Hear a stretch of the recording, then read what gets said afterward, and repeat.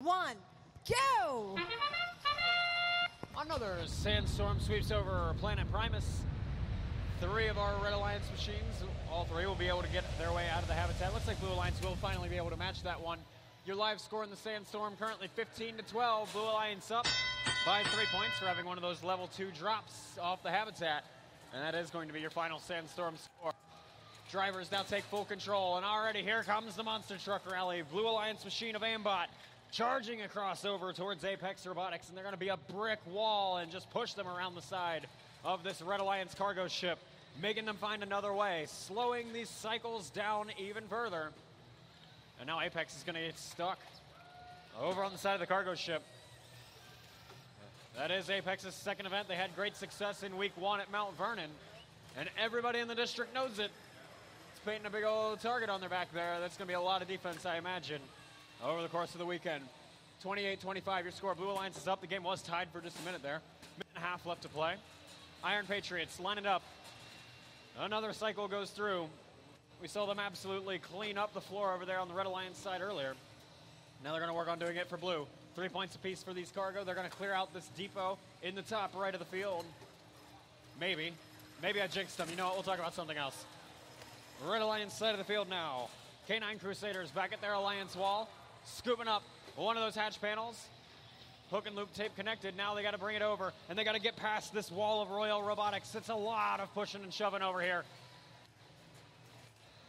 Someone call the parking police here. 25-22 just slams on the brakes right in front of the K9 Crusaders, slowing that cycle down even more. They're finally able to break 3. K9 Crusaders will try to drop off those 2 points onto the Red Alliance rocket. Blue Alliance is up by 4 with a little over half a minute left to play. Chasing round and round and round these cargo ships we go. More cargo on its way, maybe to the Red Alliance cargo ship. That was going to be a Panther Robotics score attempt there, but Royal Robotics slams them out of the way and knocks that shot just off course. And it looks like they're actually going to abandon that last piece of cargo. Red Alliance 1, 2, and ... 3 up on the platform. Level 1 climbs for 9 total. What can we do over here on the Blue Alliance side of the match? We've got a front flip to make our way to level 3. We got a nice smooth drive on up to level 2, and the Iron Patriots chilling out on level 1. That's going to be a whole lot of endgame habitat climb for that Blue Alliance. We'll get your final scores to you in now.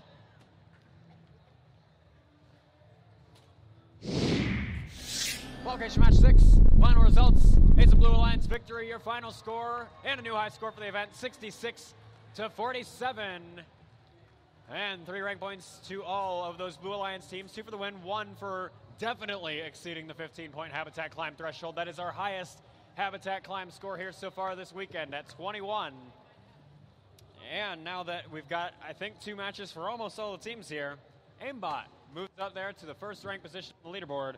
Not too far behind them, the Iron Patriots. We'll let those averages shake out for a bit before we talk too much about it.